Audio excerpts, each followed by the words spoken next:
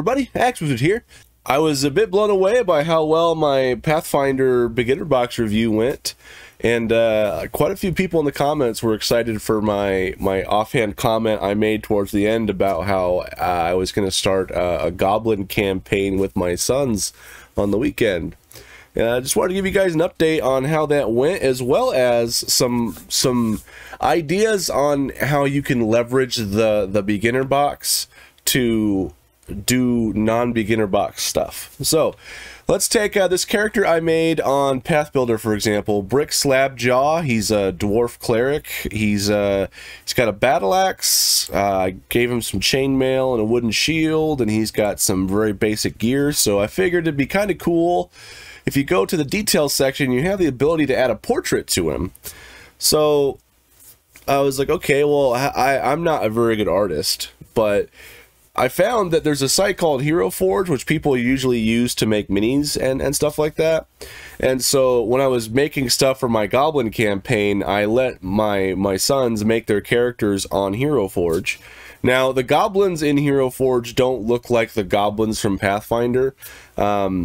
So I'm not, I mean, you could probably tweak all the settings to really make them, you know, the really big heads, the really tiny bodies, and, you know, just the kind of the squat faces and stuff like that. You could probably tweak the settings, but we didn't get that far. I just let them make what they wanted to, what they were excited to play.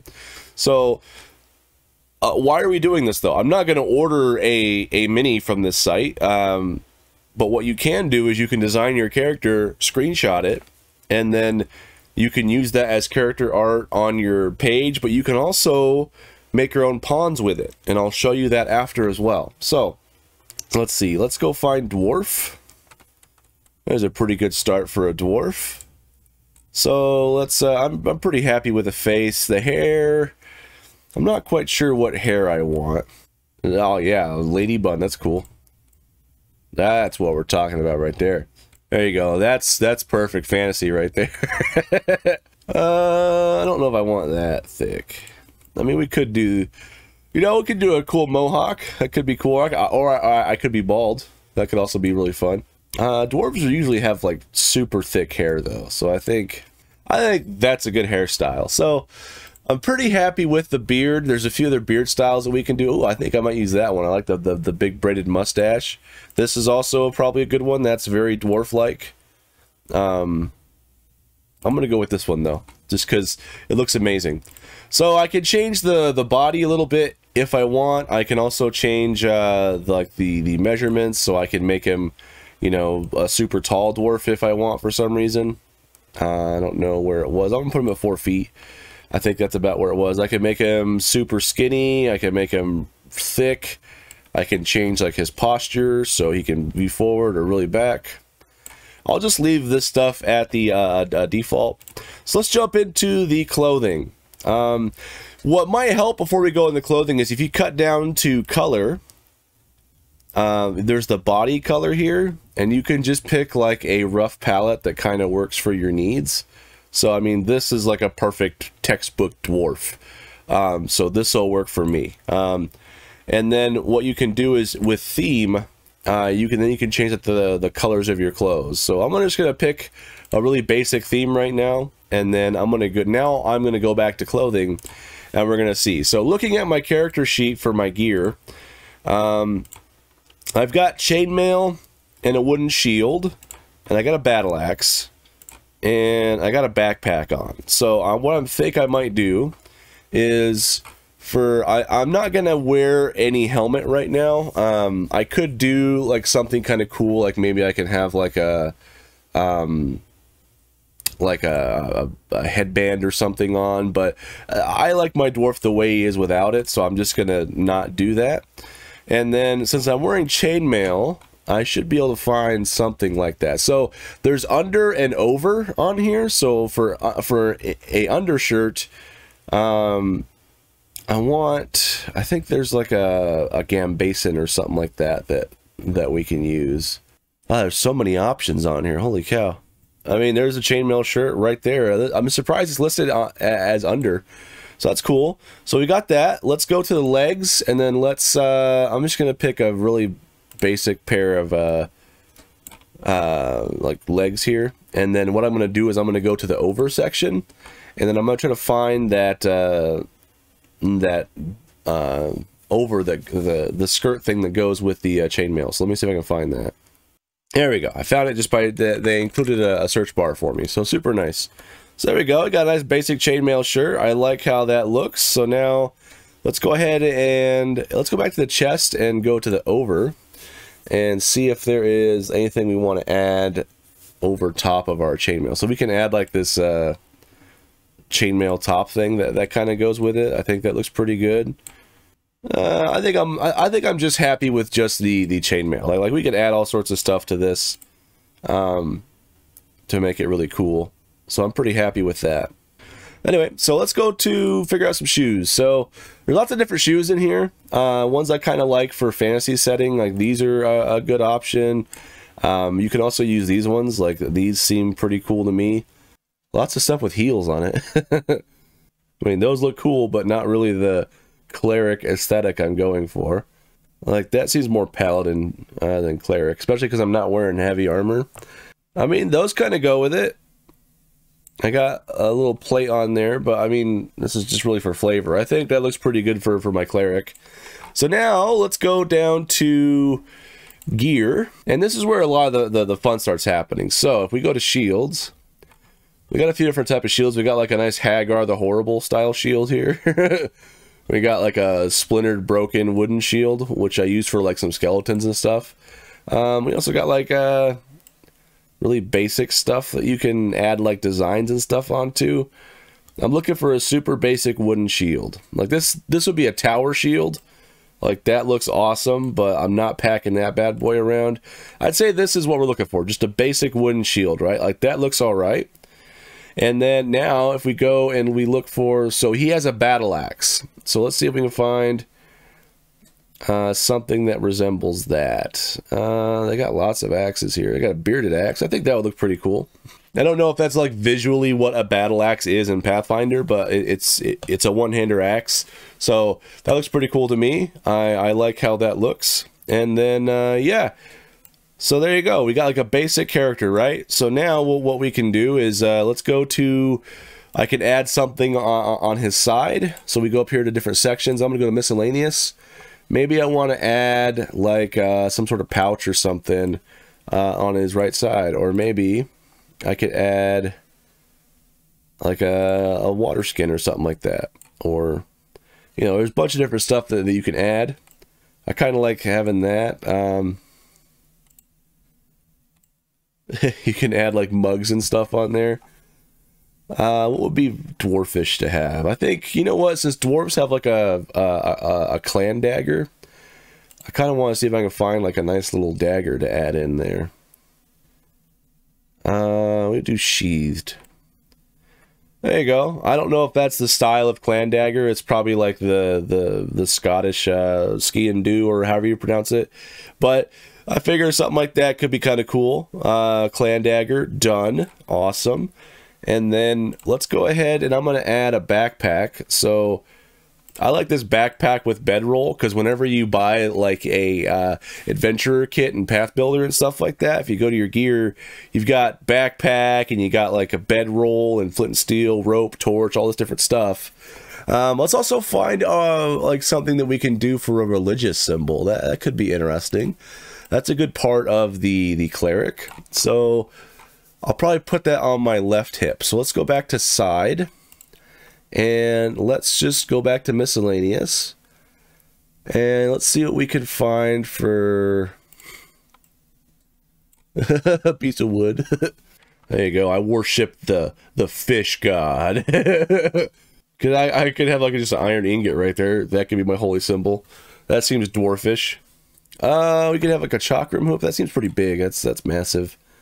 I could probably change the size of it. There's a cross. I could use that. That's pretty generic, but you know, you might want to do something else like a glow stick. There you go. We could have a Rubik's cube.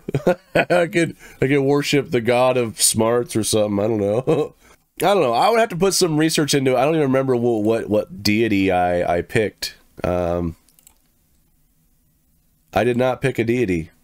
So I would figure that out, but just for funsies, I'm gonna pick like, I don't know, like you know, maybe, yeah, it's more paladin type thing.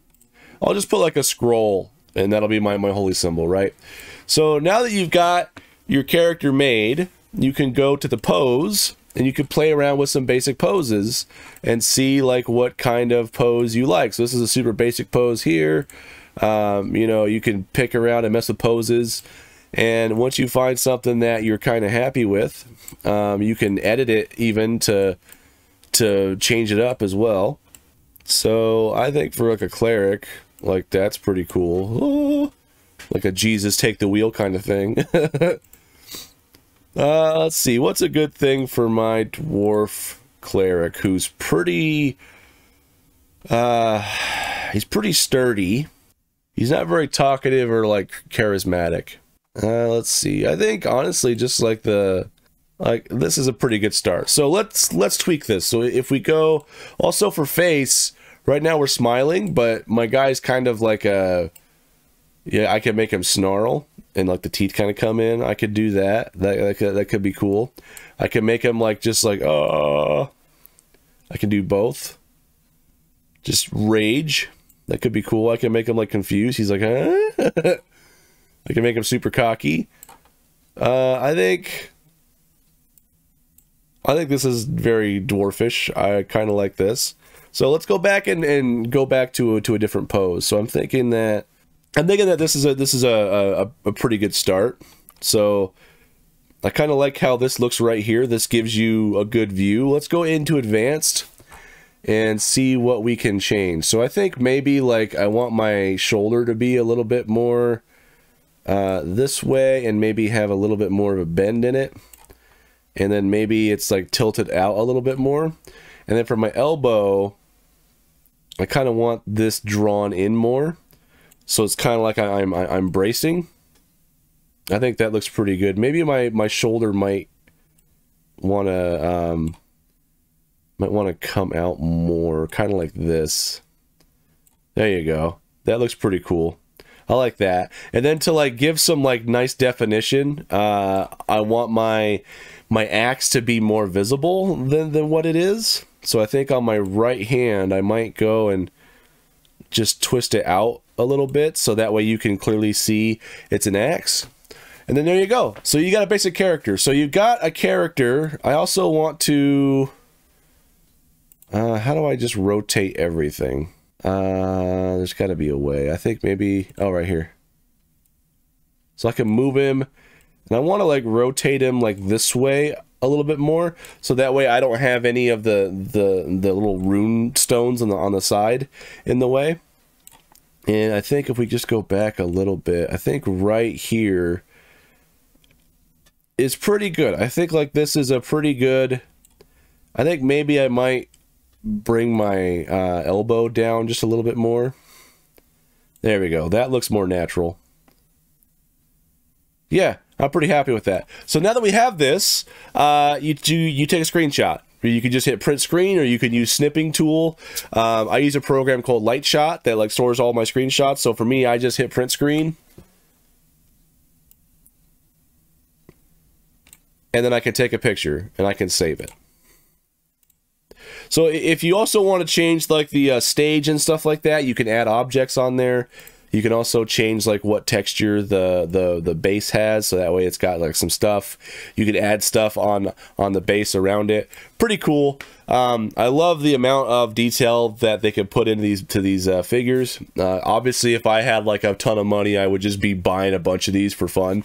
But what I don't have a ton of money. I do have the beginner box that has a bunch of pawns built in that help me out. So how can I leverage that? So once you have your screenshot, there's actually a site. Let me pop open a new tab. There's actually a site, pawn.bozark.com. Now this is a non-HTTPS site, so it's not secure, but it's not, you're not transmitting any like data as far as like payment information or like personal information.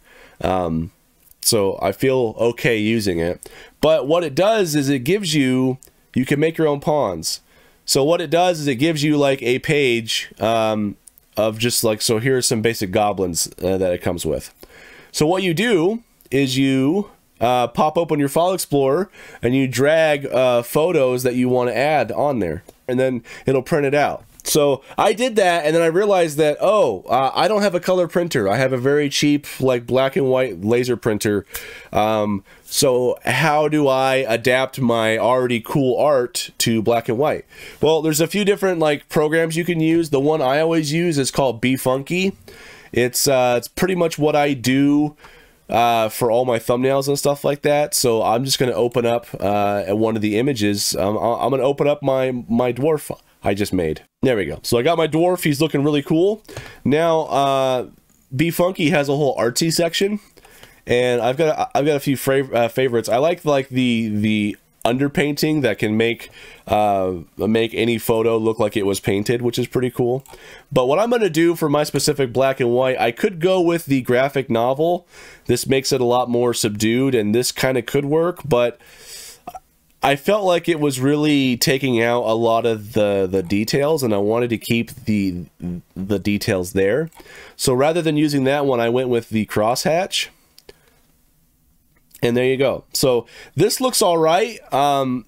Obviously, it would be better if I could do full color, but I like this style, and it looks really good when I print it out on my black and white printer. So I'm just going to go with this. I'm going to save it. And I'll just save it as a brick slab jaw. Save. Cool. So now I saved it. So now if I go back to this pawn.bozark site here, and let's go back, because a dwarf, I don't know if a dwarf is considered small. They might be. Yeah, they're probably considered small. Let me look it up actually, just to make sure I'm not an idiot. Okay, dwarf. Where does it tell me like what their size classification? Okay, so dwarves are size medium. So what I can do is I can go back to this pawn.bozark thing, hit the medium template here, and then I'll just let me pop this open here. So what I'll do is I'll just I'll drag over a few different things. So I got brick slab jaw here. I'll add this bartender I got there a dwarf druid I made, and I'll do some skeletons and skeleton archer and these peasants. So what I do is I select these, I just drag them over, and bam, it populates it for you. And then what you do is that when you right click this and you go to print, you want to make sure that you do no margins, or else it'll have a little hard time. So once you do that, you'll be able to just print them out, and you just cut them out, and guess what? They go right over top of the pawns that come in the beginner box. So you can make your whole, you can make whatever characters you want, and you know, you don't have to do the extra step of making it black and white if you have a color printer. I mean, you could even probably, you know, put them on a thumb drive or something like that, and then go take them to a place that prints for you if you want to do full color. That's probably cheaper than getting an entire printer. But you know, you have options for that. So this is working for me. I'm excited with this method. So I sit here and I brainstorm characters, and I kind of play around with Hero Forge just to get them how I like them, and then I screenshot it, convert it to black and white, and then I slap them on these sheets and print them out, and there you go. I've got tons of pawns. There you go. So just to show you what I'm talking about here, you can see I've got like this basic pawn platform. I got like a few rat pawns and like a kobold pawn, and I'm just simply cutting them out and then just putting it over top of it, and then now you have your own pawns, which is super handy. And you can place them on your grid or whatever it is you're using. And yeah, so this is how I'm running my games right now with my kids on the weekends. So far, the Goblin campaign is going fantastic. Like, we've had technically 2 sessions. Now, I say session, but they really only last about like an hour or two. You know, before somebody has to go to the bathroom, or they just want to go play a different game or something like that. But you know, they're having a blast. So far as goblins, they've already burned a farmhouse. they tried to mug some farmers or whatever, and then they actually robbed the whole farmhouse. Took a bunch of useless junk. I think one of them was like shredding all the clothes and then like dumping acid on them because why not? And yeah, so they're on the run from their goblin chief, who for some reason started attacking them and sending minions after them.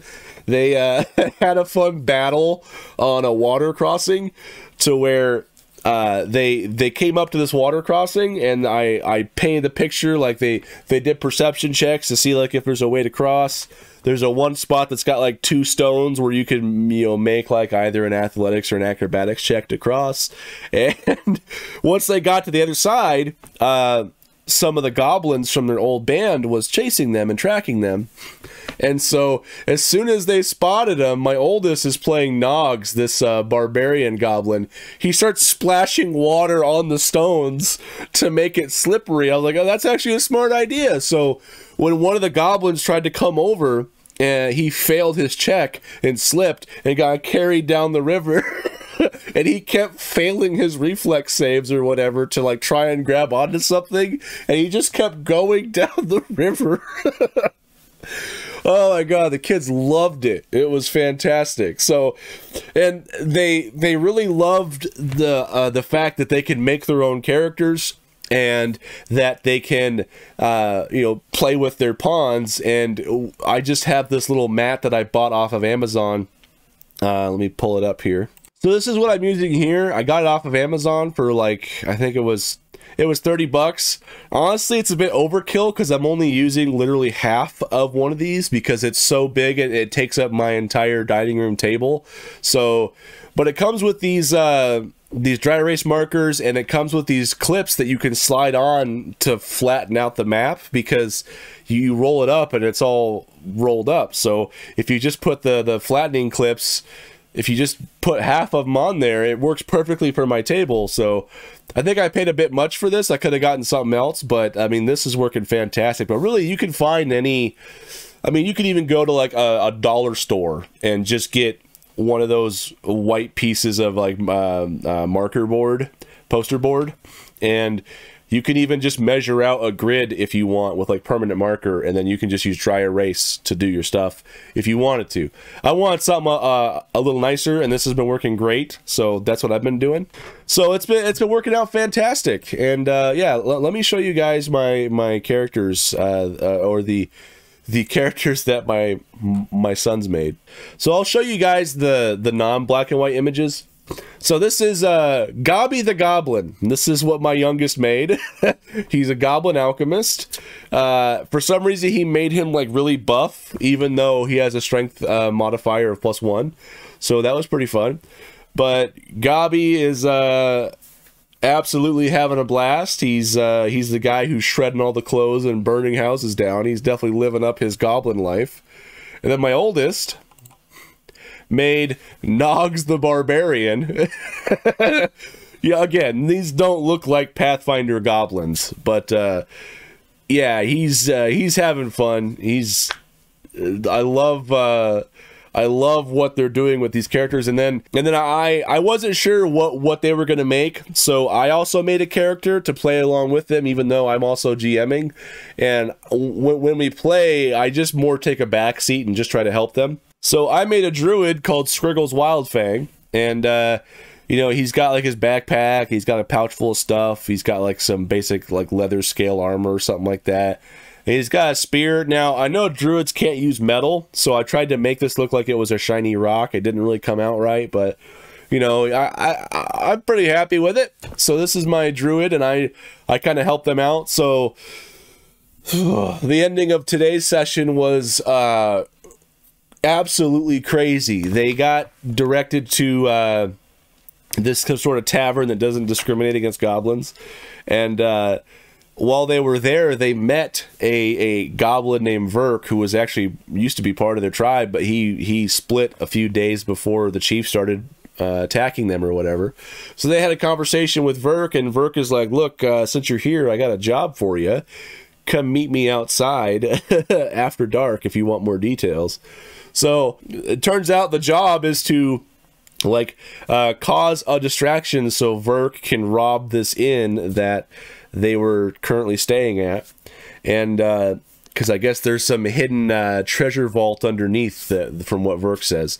So the boys rent a room, and then their idea of a distraction is that they have Scriggles wild morph into a rat, and then Nogs, the really big beefy barbarian, starts screaming bloody murder, like, oh, help, help, to cause a big enough distraction to get the innkeeper and his bouncer to come upstairs.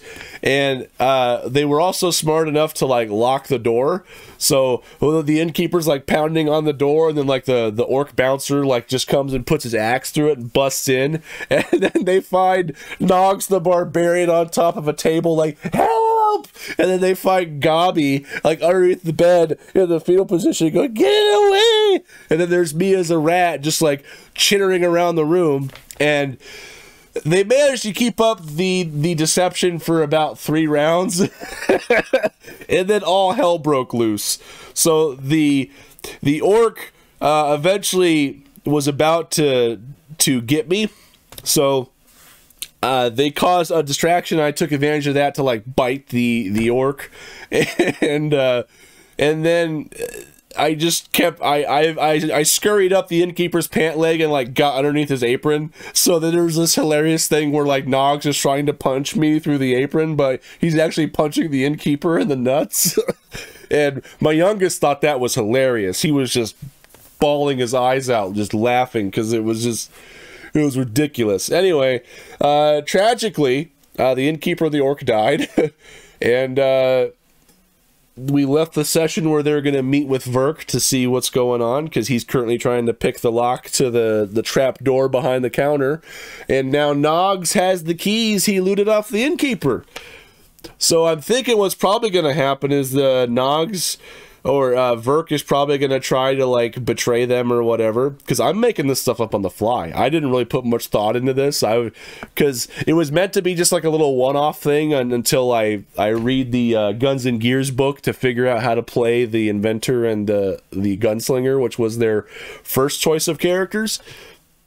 And so I'm just kind of making this up off the cuff, just like, you know, presenting them with obstacles and seeing how they navigate to it, and just making stuff up on the fly as they ask for stuff. So, yeah, I'm excited to see what happens. I don't know what's going to happen. I got to do some research on what's going to be down in that vault. Holy cow. I better get on that.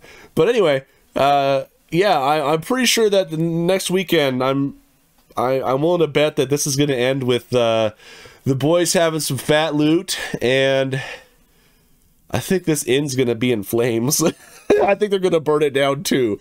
So anyway, thank you so much for watching. Sorry for rambling so long. I've just been having a blast with this. I hope some of this was helpful.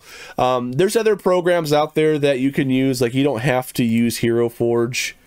There's other stuff out there that you could probably do. I mean, you could even probably like try to AI generate art or something like that if you wanted to, but I like the fact this gives you customization, and it's just, it seems really pretty easy and intuitive for me to pick it up and to make whatever character you want. So let me know what you guys do. I'm really curious to see everyone's tips and tricks, because I've been watching like tabletop gaming for like years. Like, I absolutely love Critical Role. I mean, that's probably the cliche generic one to watch, but I love it.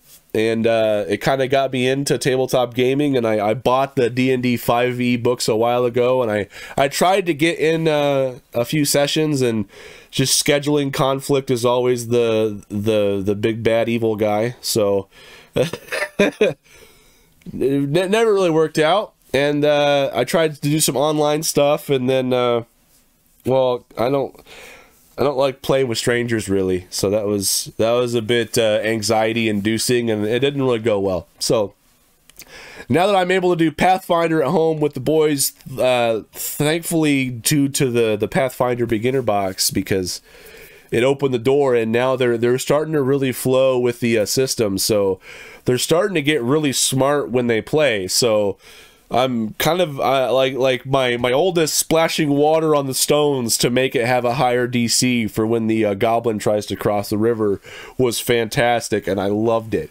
And you know, my youngest, when they got to that first little farmhouse, it was locked. He's like, I want to take one of my acid flasks and try to melt the or try to like dissolve the lock. I'm like, okay, make a spell attack, I guess. so it's been a really fun journey, and I'm loving it. Let me know your tips and tricks, and I hope you found this helpful. Thank you so much for watching. I appreciate it.